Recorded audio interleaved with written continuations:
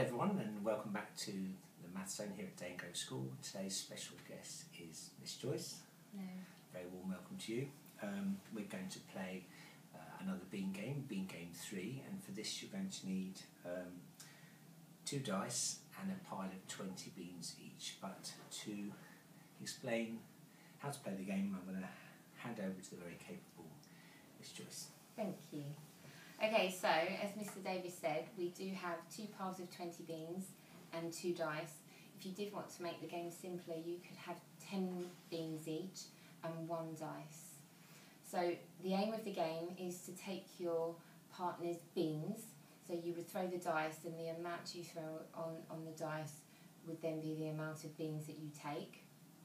It's very good for children to be able to hold a number in their head, which they can find tricky to do, and it obviously helps their addition skills as well.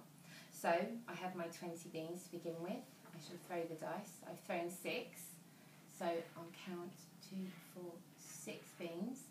I'll take them over to my pile, and that then makes 26. Okay, so to make it a little bit easier for myself to count how many beans I've got, I'm going to put them into piles of 5. I mean, you could put them in any piles you like. I'm going to go for 5 piles of 5. So I've got 14 beans. I've thrown a 5 and a 1 to make 6. So I'm going to take 6 of your beans, and I now have 20 beans. Okay, I have 20.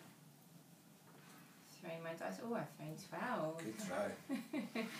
There's 5, 10, and 12.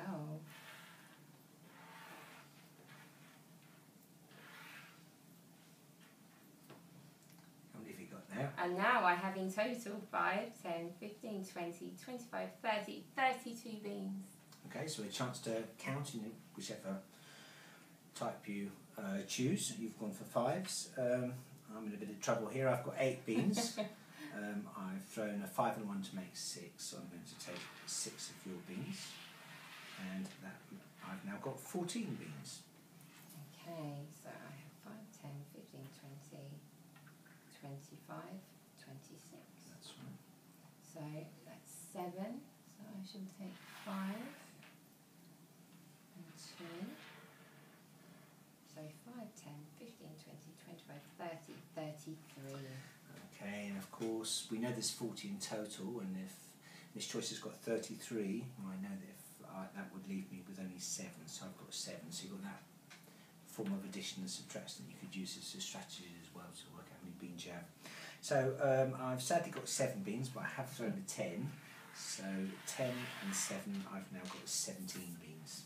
Okay, I have 23, and I've thrown 5, so I will take that pile, and that then makes 28. Okay, 28 beans. So I've got 12 beans. I've thrown a 6, so I'm going to take 6 of your beans, and that leaves me with 18 beans. Okay, I've got 22, thrown 10. Done it again. 10. So then I have 5, 10, 15, 20, 25, 30, 32. Back to 8 beans again. Okay, so I've got 8 beans. Oh, that is real trouble. I've thrown a 4 and a 1 to make 5, so I've now got 13 beans in total. Okay, let's have a look. So I've thrown a 9. So I'll take one group of 5 and then 4.